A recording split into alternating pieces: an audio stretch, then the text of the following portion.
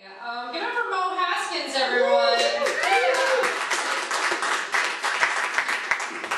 Thank you, everybody. Hi. I'm from upstate. Just gonna get that right out of the way. And I'm usually the token black guy up there. So, for those who don't know what that means, I mainly hang out with white people. And you know why I do that? Because I'm smart. Think about it. What do you think about when you see 4 white guys and 1 black guy? Community outreach or some kind of Big Brother program, right? What do you think about when you see 4 black guys and 1 white guy? Hostage situation, right?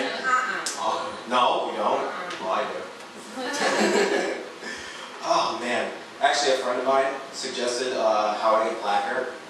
He suggested I eat cornbread. Yeah, I know, right? It's like, he was serious, dude. He was almost as serious as Brittany Murphy heart attack. What, you didn't tell her? Fuck.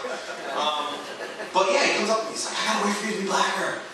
Eat cornbread. I'm like, apparently a lack of blackness is due to a cornbread deficiency. This is news to me. I guess I missed that memo. But, like, white guys, wouldn't that be awesome if, wouldn't that be awesome if you ate cornbread and you got blacker? Like, you're at a party, you're talking to a girl, you're telling her this hilarious joke, you're like, so I said to the guy, I'm like, aren't you glad I said banana? And he's laughing and I'm laughing, and what's this? So I'm laughing like a motherfucker, you know what I mean? And I see that short ass slapped ass. Just think about it, you'll be watching BET and screaming in movie theaters by the end of the night, it'll be great. Yes. I'm not even that black, you know, like, I'm only Negro shade 13, so I'm kind of low on this scale. I actually classify myself as a mocha. I'm special.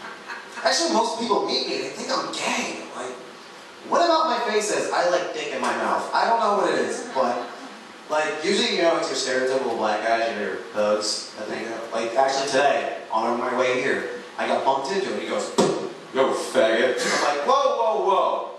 Just because my clothes fit and I clip my nails does not make me gay. And that's when I slapped him and skipped away. I showed him who a faggot was. Yes. I do a lot of things that black people don't do. I ski. Yeah, yes, yeah. You should see the people in the mountain like, what the fuck is Bigfoot doing here? Since when did Fubu start making skis? Today was a really warm day, wasn't it?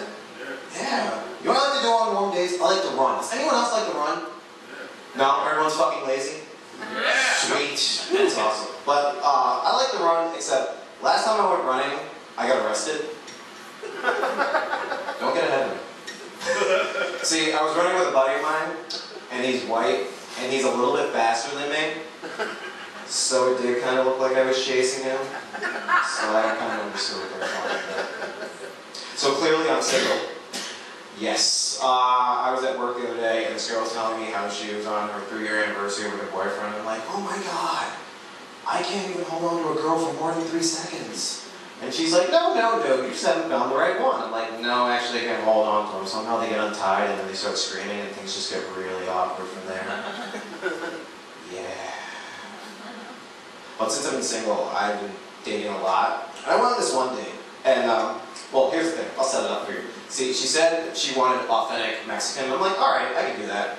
So, we're driving to Taco Bell, and, she was telling me how she likes to roleplay, and I'm like, I can't do that. Roleplaying is not my thing. I just can't grasp the concept of it, because I dated this one girl who liked to roleplay, and I just couldn't get it. She made her backstories way too complex for me. Like, she would come up to me and she'd be like, okay, I'm a Harvard graduate, and I just broke up with my boyfriend of 7 years, and I'm just looking for someone who could just hold me and keep me tight, and just keep me warm at night.